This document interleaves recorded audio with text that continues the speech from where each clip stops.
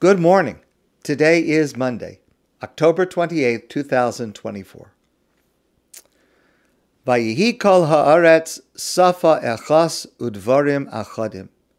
It was that everyone in the land spoke one language and used uniform words. This is a narrative near the end of this week's Torah portion, the Parsha of Noach.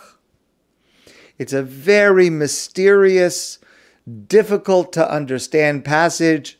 First of all, what's wrong with that?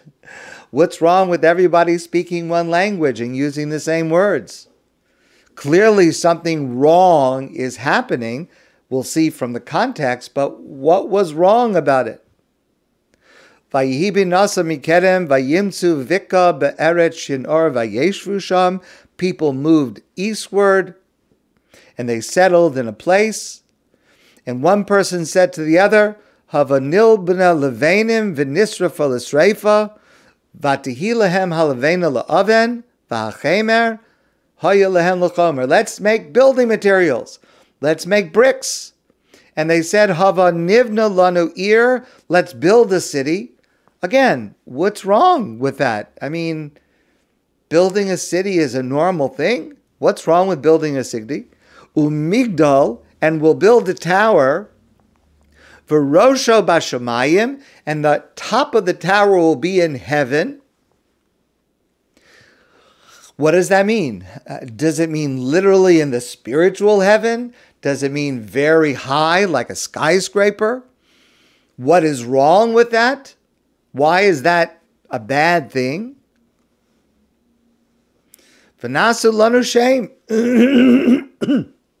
And we'll make for ourselves a name.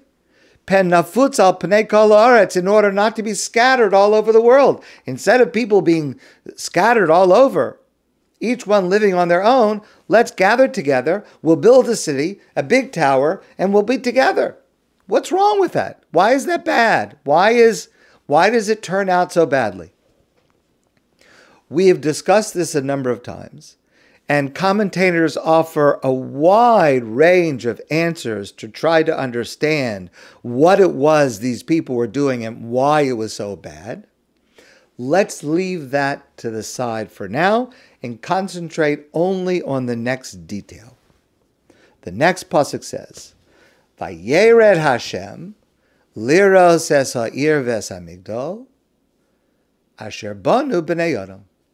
And God descended to see the city and the tower that these people were building. And we know the rest of the story. God was displeased, and God confused the language among them and caused them to scatter and to leave this project unfinished. And this was called Bavel. Bavel is a word that includes the Hebrew word balal, meaning to mix together, to mix different things together, people of different languages together. And from there they spread out to all over the land. Why was God upset? Again, what exactly is God's reaction? How does this make things better to scatter people all around? Again, let's leave all that to the side and just focus on this one detail. Vayered Hashem liros es ha'ir ves ha'migdal. God descended to see the city and the tower. Now the question is obvious. God knew what was happening. God doesn't need to descend. God is all-knowing. Why does the Torah say that God descended to see the tower? God obviously knew whatever it was to know wherever God was without descending, whatever descending means. Why does God descend? Rashi says something incredible. Rashi says, Ba l'lamed l'dayanim. This comes to teach a lesson to judges, human judges. Shelo yarshiyu hanidon ad shiyiru v'yavinu. That they should not proclaim a defendant guilty until they see and understand for themselves what happened. They have to hear the evidence, the testimony. They have to see the evidence. They can't just do it based on hearsay. They can't just do it based on what they imagine happened. They have to descend. They have to get the facts directly in order to adjudicate a case. So, we have a lesson about how judges are supposed to work when they adjudicate cases in court. But our rabbis go further than that. Our rabbis in the Midrash go further than Rashi, and they say that the lesson is more general. In fact, it is global and comprehensive. It is a lesson that any person should not come to a conclusion about any other person on any matter unless they have first seen or heard firsthand directly what happened. Don't make assumptions. Make sure you know the facts before you speak, and that you know the facts directly. This is so incredibly relevant to our society. Before you say something about a situation, about a person, know the facts directly, not from someone else, not slanted, not what your preconceived notions are, what you know directly. Otherwise, stay quiet. So it's not only about judges, it's about every single one of us. And this happens so much. It's so common. The United States is in the last week of an election. Doesn't matter what side you support. But if people would just listen to this one piece of advice, the whole country would be different. And the same thing applies here in Canada. And it certainly applies in Israel. It applies everywhere in the world. Because so often today, we say things, we hold opinions, and we don't do it based on facts. We do it based on what someone else told us, what our impression is. And it's in every area of life. I get criticized. How come you didn't come visit me in the hospital? I was sick. I was in the hospital. Rabbi, how come you didn't come visit me? I say, I'm very sorry I didn't visit you. I hope you're feeling better. I would certainly come visit you if it ever happens again, but I didn't know you were in the hospital. Oh, come on, Rabbi. You certainly knew that I was in the hospital. You had to have known. Okay? But I don't have to have known. Many times I don't know. I tried to visit people who are in the hospital. But this person is convinced that A, I knew they were in the hospital, and B, I didn't care about them, and that's why I didn't come. It's in every profession, every job, every situation in life. But of course, if I don't know someone's in the hospital, I can't visit them. I don't know. But here's what's really astounding about this.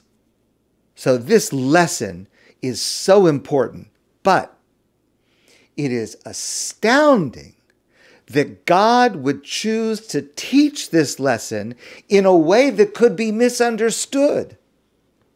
Because if you just look at the words and you read, God descended to see what was happening in the city, you could derive from that, if you did not accept the principles of our understanding of God, you could imagine, well, must be that God is in some faraway place. God has no idea of what's happening in this world. And in order for God to know what's happening with these people, God has to descend. He's got to come visit. God is not omniscient, obviously, because he has to descend to see what's going on. God forbid. We know that's not true. But God is willing to write the Torah in a way that someone could make this misunderstanding. And it's not so far-fetched that a person would make this misunderstanding. But it is so important to God to teach us this lesson. God doesn't need the lesson, right? Because God clearly did know what was happening without descending, whatever that means for God. But God is willing to write something in the Torah that could be misunderstood in order to teach us a lesson. Don't ever decide something before you come and see it for yourself, before you know for yourself the facts.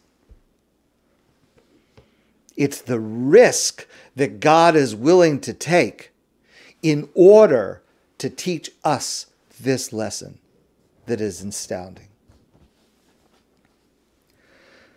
In my first rabbinic job, it was a full-time job and a part-time salary.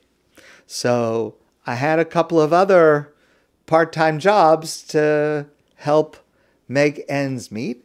And one of the part-time jobs I had, I was hired by the Hebrew Academy, the Jewish day school in New Orleans at that time.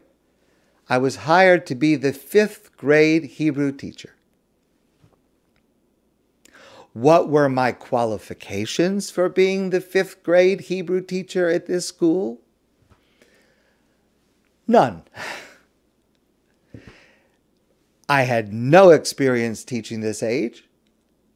I could study Talmud, but I had no idea of what I was doing. Why they hired me, I guess I was breathing. In any event, I had a small class, and I was teaching, I don't even remember whatever I was teaching, maybe it was Chumash, I don't remember. Small class, and there was a boy, 5th grade, there was a boy who was giving me some trouble. He was acting up in class, and I had no experience in how to handle a class. I had no experience with students who wouldn't pay attention or were disrespectful. I had no idea. So I went to speak to the principal, and I said, I really need some help. I've got this student, this boy in my class. I can't get him to listen. I can't get him to pay attention. He disrupts the rest of the class. I need help. Just please, what do I do? So the principal said to me, you know about his father, right? And I said, no, I have no idea about his father. So she said, well, you should know about his father. His family came from Iran. They left a few years after the revolution, as many Iranian Jews did. Their father, so his mother and siblings and this boy all left. Their father stayed behind in order to tie up some business. And as soon as the father was ready to leave, the borders were closed, and he was unable to leave. So this family, a mother and several children, were living with great difficulty and trying somehow to get their husband and father out of Iran. And I realized this boy, he's dealing with stuff that I never, first of all, I never imagined. Second of all, it's nowhere within my experience. So after class one day, I asked to speak to him. I said, tell me what's going on at home. How are things going at home? And he told me. And I said to him, what could I do to help? I want to help. And again, I was a kid. I'm not exaggerating. I didn't know anything. I said, what can I do to help? And he said, well, if you can help my father get out of Iran, that's what we need. The idea of me being involved in getting a Jewish man out of Iran at that time is as far-fetched as me traveling to Mars. I mean, but I actually did get involved. And I actually was part of a team that eventually got this man out of Iran and reunited with his family. Now, that's not why I'm telling you this. Although I do know about the secret routes people used to travel to get out of Iran in the early 1980s. But that's not the purpose. The purpose is once I understood what this boy was going through, and once he knew that I understood and that I wanted to help, he was a completely different boy. He was paying attention, he was learning, he was respectful, because I understood what was not at all obvious unless I looked into it.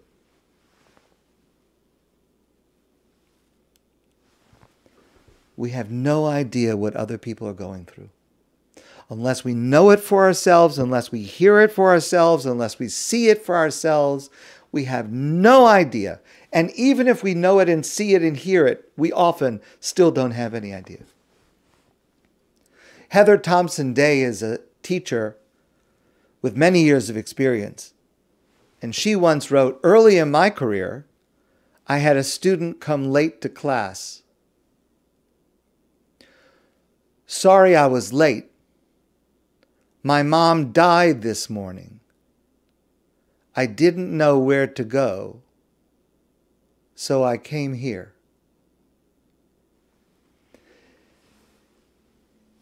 And Heather Thompson Day writes, it changed how I teach forever. That's when I decided to treat every single student as if I had no idea what they were going through. And this is always true. That's why this lesson that God teaches us, even at the risk of being misunderstood, is so important, because it's always true. Especially now. People are going through things. People are going through fear of anti-Semitism, anxiety, worry. People are going through crises of faith. I heard from a number of people over the last number of weeks. Crises of faith. Where was God? How can I believe in God? And those are good questions. I have the same questions. But people are broken by these questions. People are suffering because of these fears, this loss, these pains. Both in our national world and also in our personal lives. It's always true, and it's especially true now. We have no idea what others are going through. We cannot imagine. And therefore, the only way to be genuine in this world is to be like God.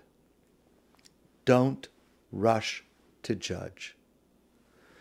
Descend, listen, see, verify, and even then, be very cautious, because we just don't know what's going on. My friends, I wish you a great day, and I look forward to seeing you soon in person.